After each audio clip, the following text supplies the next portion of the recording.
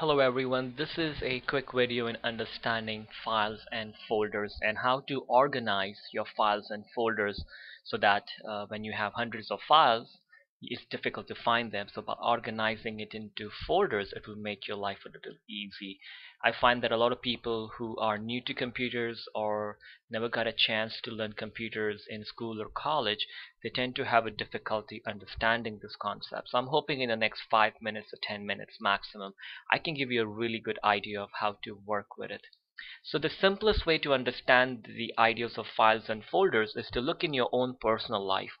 When we get different bills for our credit card bills, telephone bill, water bill, we try to create a folder and we label it cell phone bill, and then we put the cell phone bill in that folder. Then we'll have another folder called credit card visa bill, and then the visa bills will go in there, or the savings account. So we try to organize it. Now the same idea applies to computer. By default in your computer you'll have a My Documents. So I'm just going to click on this yellow symbol here in the corner.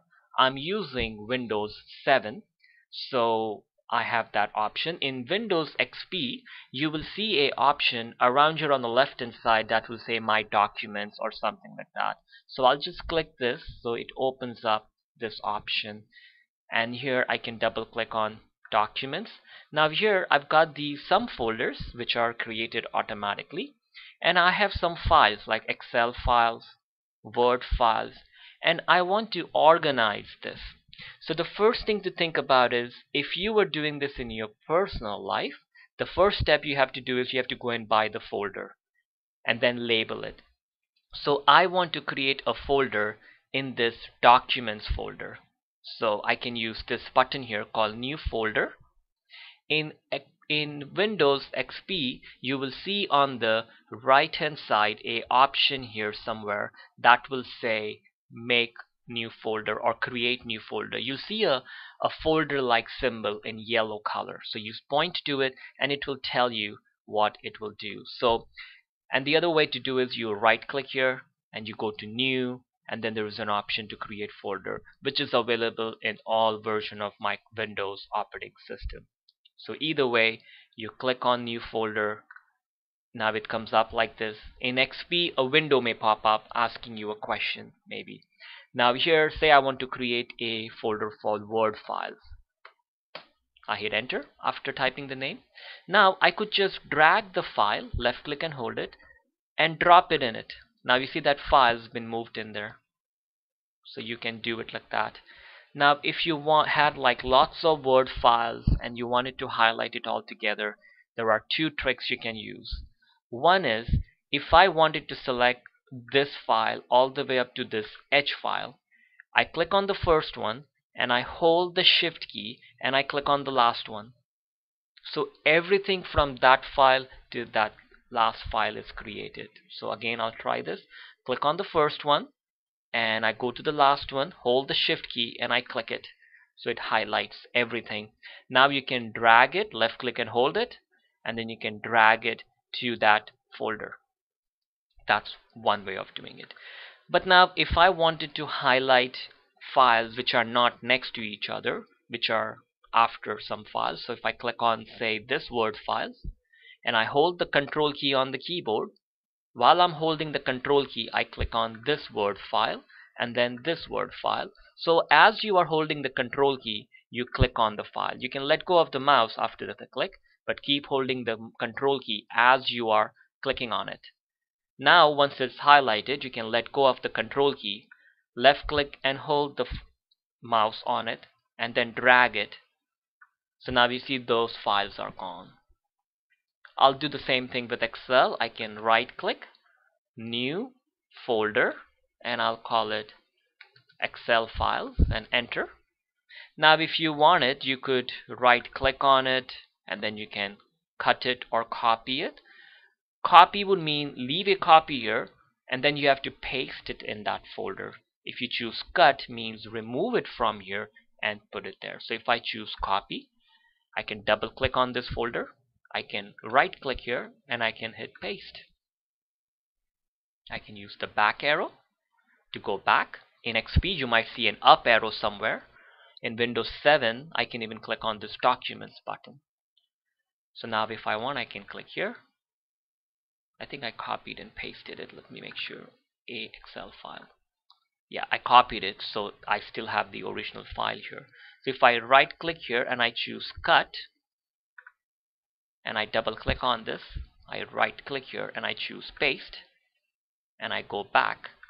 Now that file is not there because I choose Cut and Paste. So you can use these dragging options and also copy and cut and pasting options to create it. So remember, the first step is to create the folder. Now you can do this anywhere. You can go to your Pictures folder and you can start creating folders here. Because a lot of time if you start having pictures from different trips, you'll find it difficult to find the picture from a trip you took 5 years ago. By organizing it, you can go to that trip right away because you can label it, say Atlanta 2010 or Vancouver or where you went and the year next to it. So that's a good way to organize. And you can view your pictures completely. Like in Windows 7, I can click here and I can choose to view it in list, or I can view to see it in medium icons or large icons. In XP, you will see a menu on the top called View, and you can view things like that. And you can use that everywhere. If I'm in Documents, I can view it like this, or I can view it as medium. So you'll find there are different ways of viewing. With Documents, you might find List works better. So this is the way you organize your files. I just want to talk about how to save your file, and as you are saving it, how to create folders and to save them. So I'm just going to close this. I'll start Microsoft Word.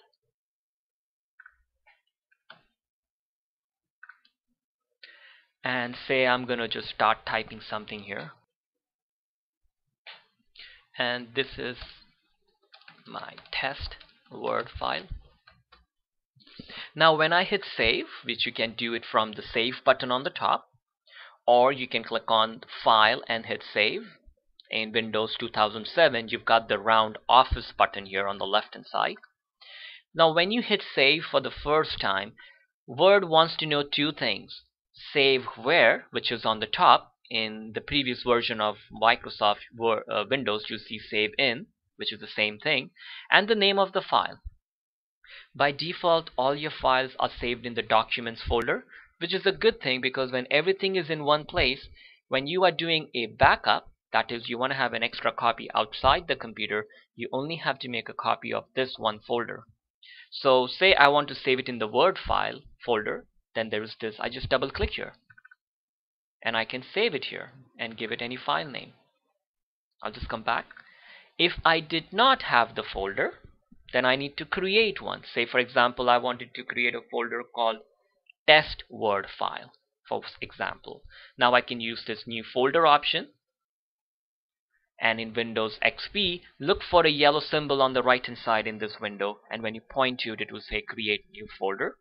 And if nothing else, you can always right click, new, and then choose folder, and I can call it test Word files. So I double clicked on it or hit enter on it because it should say test Word file, so that this file will be saved in that folder. And I can click save. I'm going to close this Word file and I'm going to go to my folder, which you can go through my documents too, or your name documents, and I go to documents, and here I should have the test Word file, and there is my test Word file. Now if you wanted to rename it, you have to rename, right click here and you can rename it. You can also delete it from here, but make sure you close the Word file or Excel or whatever it is. You have to close it before you can rename it. I can even go back and I can rename this folder. I can delete this folder. I can even drag this folder into this Word files folder. So now within the Word there is that folder. So you can organize your work like this. You can always drag and drop things around or cut and paste things around if you wanted to organize your files properly. So this was a quick video on files and folders.